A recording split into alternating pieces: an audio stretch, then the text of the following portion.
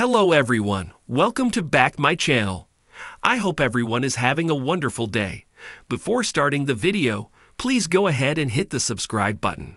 Kailyn DROPS is among the most popular cast members of the Teen Mom franchise. She has been making headlines for controversial matters for a long time now. Fans think she has been hiding her fifth child, and there have been rumors about her sixth pregnancy too. Her storyline included lots of drama. Now she has been turning heads again for her feud with ex-boyfriend Chris Lopez. In the past, Kail had recalled the night when Chris tried to kill her. She shared all the details on a podcast as well. Now Chris Lopez decided to reveal the ultimate truth. Did he really do it? Viewers of the Teen Mom franchise had been waiting for Chris' response after Kailyn's controversial claims. The former went to TikTok to reveal the real story. He admitted that he did try to choke her. However, the reality TV personality refused ever to try to kill her. According to The Ashley, Chris admitted that Kailyn isn't innocent in the story.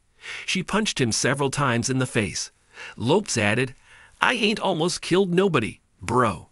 No cap, to counter Kailyn's accusations. Further, the reality TV celebrity admitted that DROPS was constantly breathing and she had her phone. Moreover, he added, "Never, ever did I kill anyone." Chris admitted that he choked her and domestic violence was real. However, he claimed that he never assaulted her. The Teen Mom castmate acknowledged that his relationship with Kailyn was toxic, but had never beaten her. DROPS' baby daddy further opened up about the incident in 2019 and expressed his regret. Chris shared his response and said he didn't have any idea what was going on in his head that night. But his guilt couldn't make things better than they were.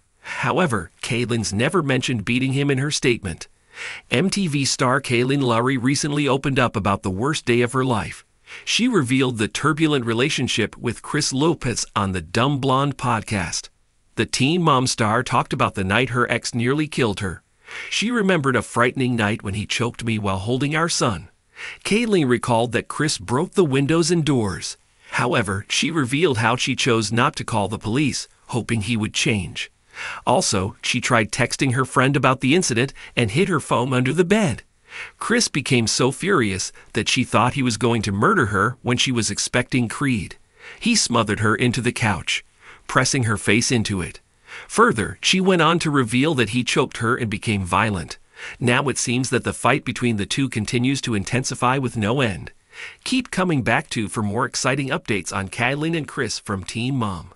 A delightful blend of wit, wisdom, and whimsy, and a dedicated nerd by hobby. When I'm not crafting compelling stories, you can find me immersed in the fascinating world of fiction. My words create magic and turn ordinary stories into extraordinary adventures, leaving readers craving for more.